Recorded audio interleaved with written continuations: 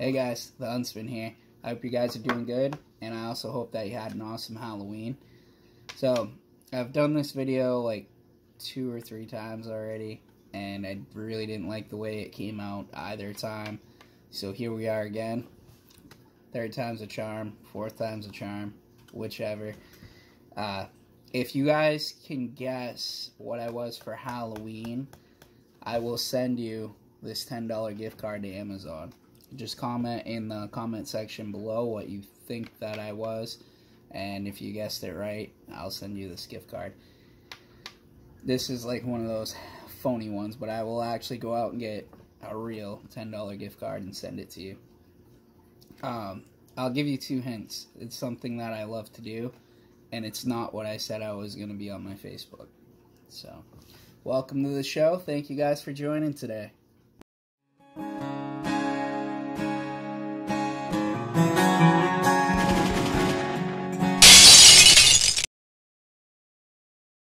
This video is on what happens when the lights don't work. What happens when the lights go out. I've been trying to do this video a couple times, and it just hasn't worked out right. But here we are again. So, I wanted to talk about what happens when weapon lights fail. Every home defense weapon should have a weapons light on it. And for many reasons, but majorly for identification. You want to identify your target before you decide that it's a threat. So you have the ability to decide if it's a threat or not a threat. You don't want to be slinging lead at the wrong targets, at the wrong people.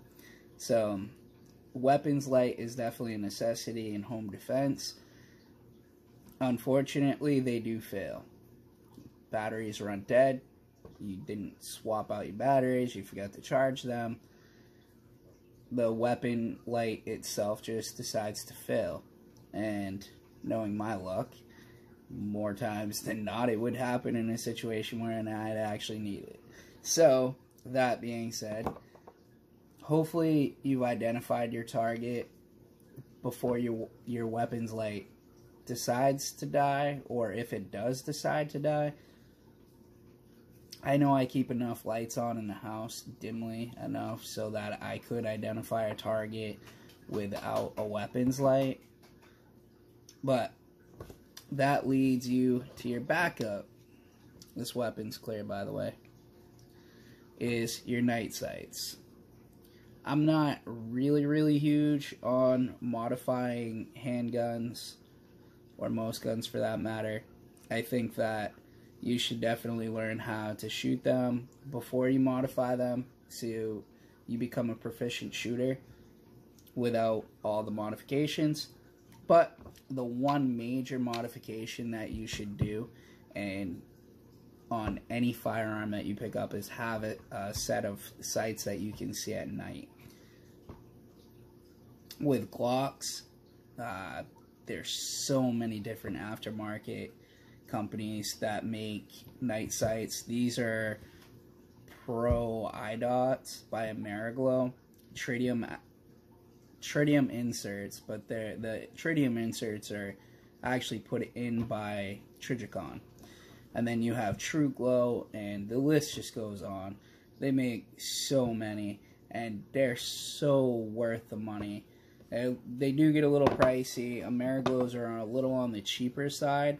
I think I paid like $80 for these ones, and I kind of like it. It's got a front insert it's got a red insert in the front sight, and then the dots stack over each other instead of the traditional 3-dot system like Trijicon.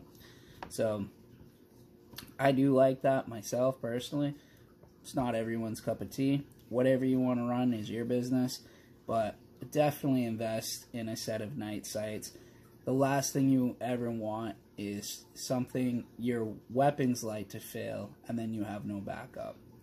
I mean, you got iron sights, but it doesn't help if you can't see them. So you just kind of either stop and take cover, or sling lead aimlessly wherever. Neither of them is a good scenario. Definitely invest in a set of night sights. So, this has been Huntsman32. I have a review I'd like to do on another rifle.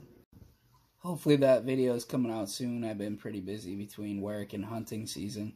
So, between all that, it's been keeping me pretty busy. So,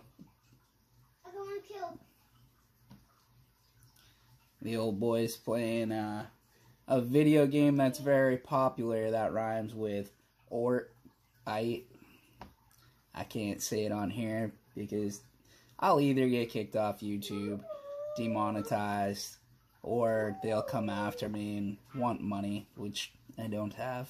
So, but either way, this has been Huntsman32 with the Huntsman crew. Little man's over there gaming it. It's good to see you guys. I hope you guys are doing good.